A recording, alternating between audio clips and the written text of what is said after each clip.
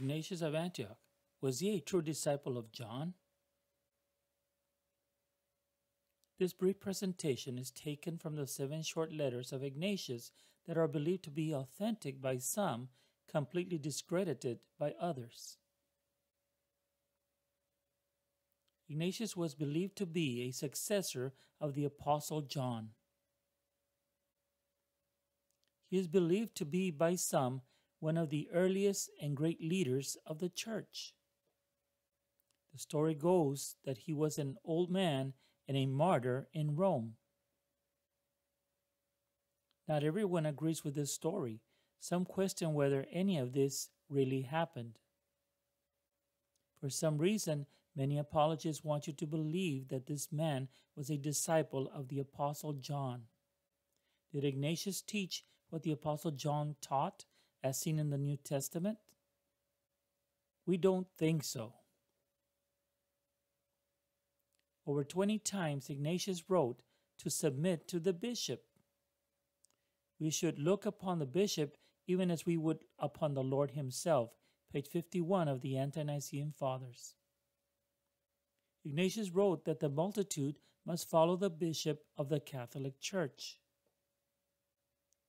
Wherever the bishop shall appear, there let the multitude also be, even as wherever Jesus Christ is, there is the Catholic Church, page 90 of the Ante-Nicene Fathers. Nothing is lawful without the bishop. It is not lawful without the bishop either to baptize or to celebrate a love feast, page 90. The Eucharist is the flesh of Jesus Christ. They abstain from the Eucharist and from prayer because they confess not the Eucharist to be the flesh of our Savior Jesus Christ, page 89. Ignatius changed the order of the church meetings.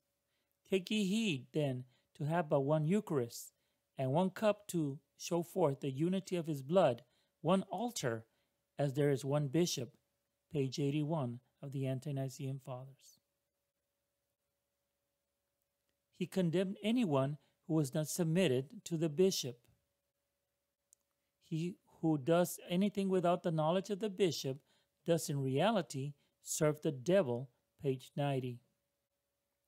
Some consider Ignatius to be poetic, while others believe he had a suicidal spirit. May I enjoy the wild beasts that are prepared for me, and I pray they may be found eager to rush upon me, which also I will entice to devour me speedily. Page 75. You have been given a small glimpse into Ignatius' mind, if he indeed wrote any of this.